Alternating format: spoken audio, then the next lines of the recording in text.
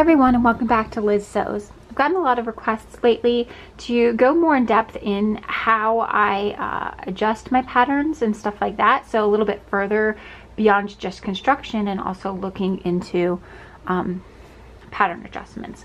So I'm going to show you using this Bra Makery Chloe bra. This is the most recent one that I've done, and just sort of like walk you through step by step with how I go about making this pattern work for me. So the first step that I want to do is look at my wire. So I know from personal experience that this wire is what works best for me. This is the 40R that's available from Bra Maker Supply. I buy these in bulk. I buy them about 12 to 24 pairs at a time, just because I like to always have these wires available. And the reason that I came to this wire by doing a breast root trace. I will pop up a link card up here of how to do a breast root trace for yourself. This is the best way to figure out which wire is going to work for your body. When it comes to making a bra that fits you perfectly, you want to fit the wire to yourself, and then I always use this wire, and then I modify my patterns to accommodate this wire. So instead of using what the pattern suggests I should do, I know this is what fits me, this is what I'm going to work with. So in the past, I've altered my pattern to use my wire, altered my cradle, and I'll pop up a link over here that can show you how to do that. But lately I've been doing another method which I think is a little bit easier, and I'm going to show that to you today. And it's what I used when I ended up making this bra. So when I measured myself using the pattern designer's directions, I always like to measure myself the way the pattern designer intends, because I feel like she knows her pattern, he or she knows her pattern, and that's the best place to start. So in this particular pattern, I was measured at a 38A. And a 38A, there's a wire graph that's included in the pattern, and that corresponds with a 36 wire. So that's what I've highlighted here in yellow. This is the wire that she says I should be using. Now if I take the wire that works for my body and I line it up with that, you can see it doesn't really work. It splays out much too far, and it's a little bit longer both on the underarm and the center front side. That's not surprising to me. My body, I have what's called a wide root, so that just means that like my tissue is spread further this way than most people. So what I just do is I bring my wire down and I check all of the different ones until I find a wire that actually works well. So in this case, the 40 wire on her chart works really well with my wire. You can see that the length in the center front is absolutely perfect, and it also looks like just about the right length in the underarm side. And then the curvature of the wire is a good match. If I put it over top there, you can barely see that green at all. You just have a little bit extra splay in my wire on this side, but that's okay. So this is a good example showing you that even though I am not using her wires, it's great that she includes the wire chart in along with the pattern. I've seen a couple of patterns lately that are doing this, and I think it's really, really helpful. Even if you're not buying your wires, it's great to have this reference to understand what the pattern is drafted for. So in my case, because my 40R wire matches her 40R2 wire so well, what I'm going to do is print out the cradle for this particular wire size. So even though I'm a 38A, I'm going to be using the cradle pieces for the 38C. So in this case, I've got my outer frame I'm going to use from the 38C, the bridge piece from the 38C, and you can also use the back band from the 38C.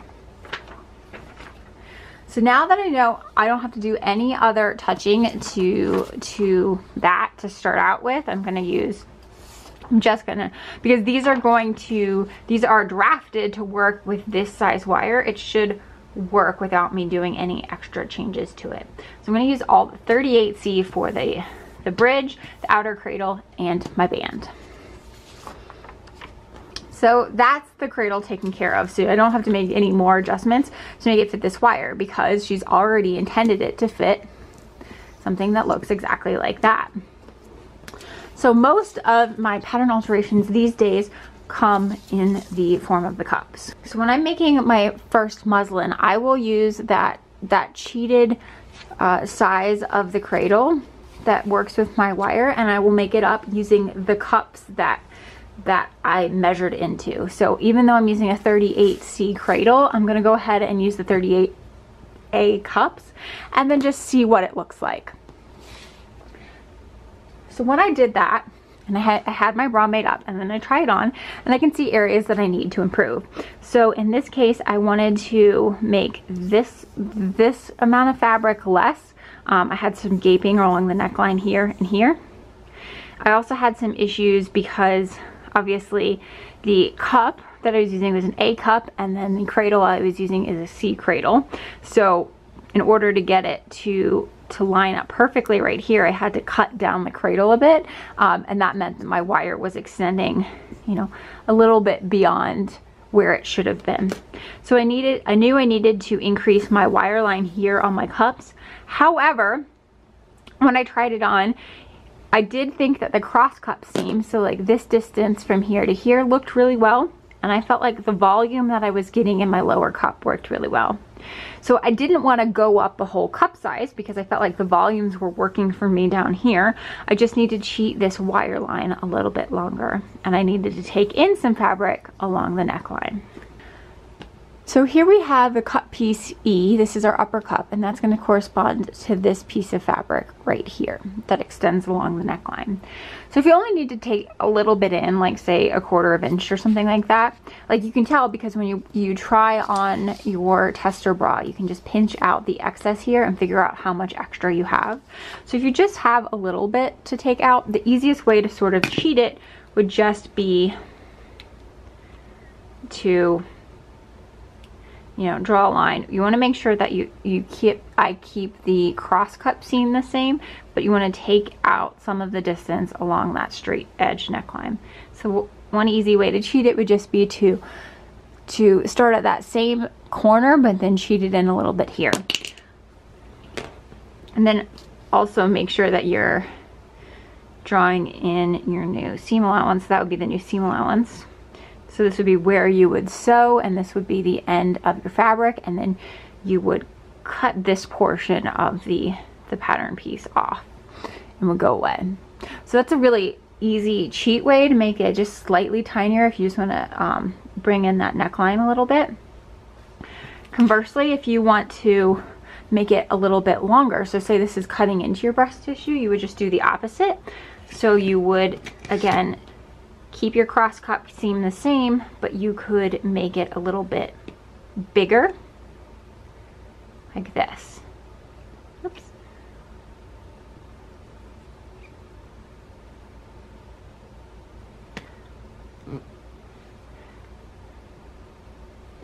And that would be your new cut piece. But in my instance on this bra, I needed to take out a significant amount of material, so I had to do a slash and spread method. So to slash and spread, I just looked at where that notch mark was, and I'm just going to cut up a little bit almost to the seam line, but not all the way through it. And then I'm going to come to the other side of the cup and cut almost to that seam line, but not all the way through it. So this should be sort of familiar if you do any garment sewing, the slash and spread. And what it allows us to do is to be able to not change this distance at all, but we can make the top distance wider or shallower. Normally you just want to make it shallower this way. So in my case for this pattern, I took it in about 1/2 inch, like this. So I overlapped my two pieces by about 1/2 inch, and then I traced out what my new pattern piece was going to look like. So you just need to trace along the bottom and then sort of like even out that curve. Right? You don't want any like sharp points.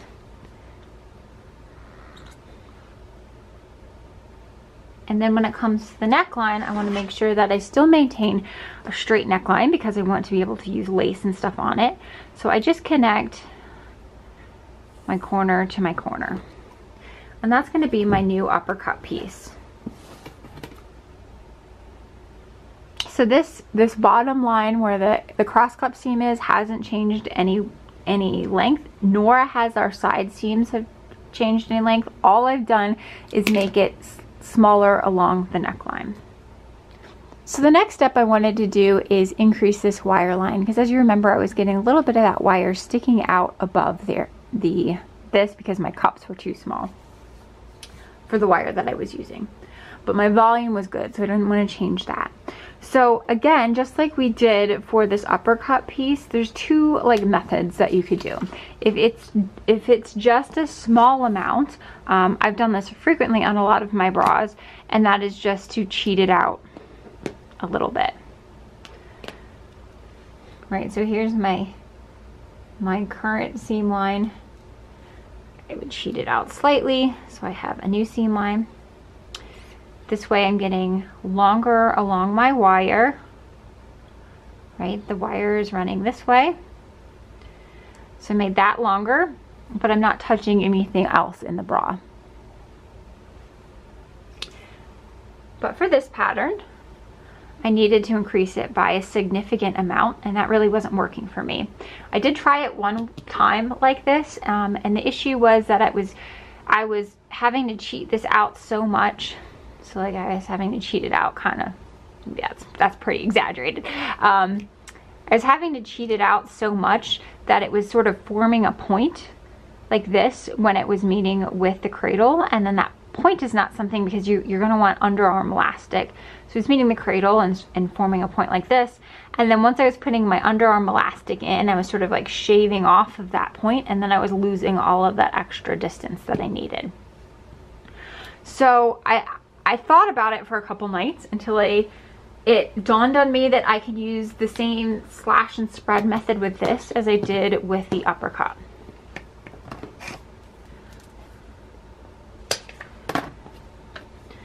So just like we did with the uppercut, this one doesn't have a notch to go to, but I'm just going to pick a pot in the middle. Basically, I do the same thing where I cut across, but not all the way to the seam line, and then do it like that. And then I can just pivot it by as much as I need to increase that wire line by. So in my case, I needed to increase my wire line by about 1/2 inch like that. Then all you need to do is trace your new pattern piece. So like we did with the upper cup, I traced along this side. I did make this one straight, and I made sure to measure it again. This pattern in particular is really nice because she's included all of the millimeter measurements of all of the different sides. So it's a good way to like check your work to make sure, yep, I'm still 97 millimeters. And then for this bottom, again, you just sort of like ease it so that you get a nice even curve.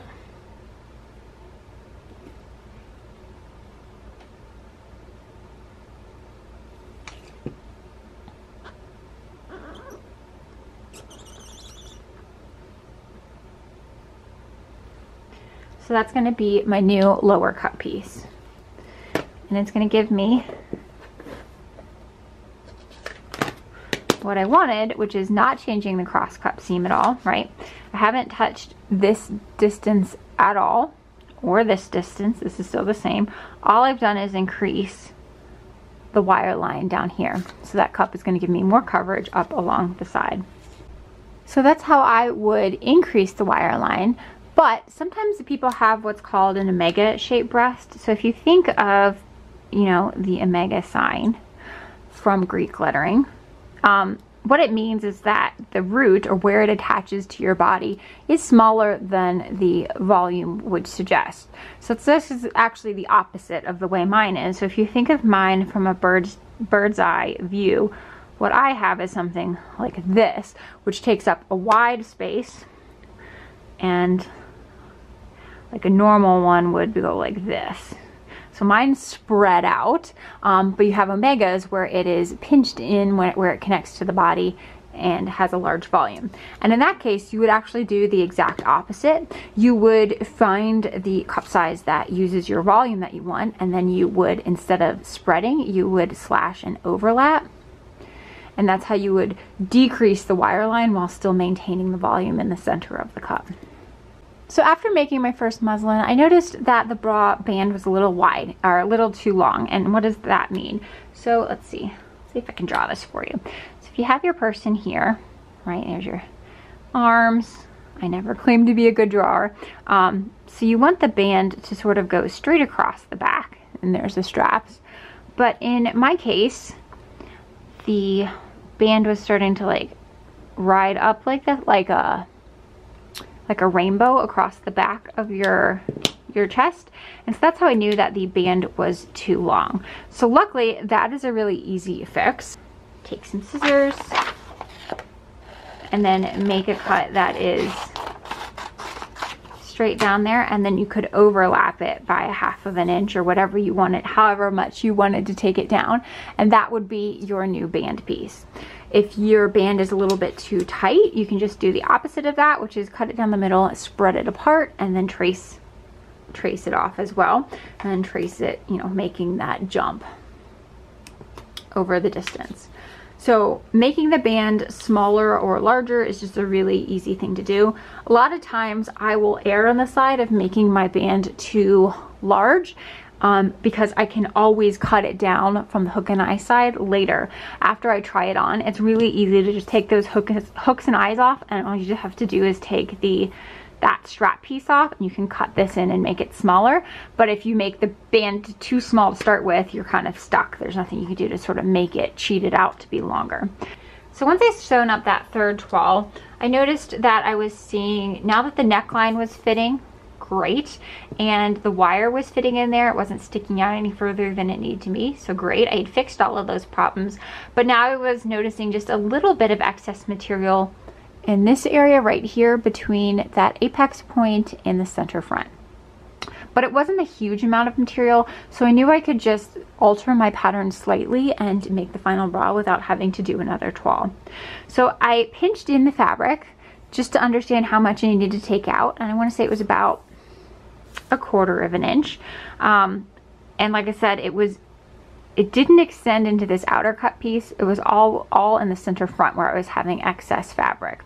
So most, like the breast tissue was sitting well into the side of the bra, but I just had a little bit of hollow space right here.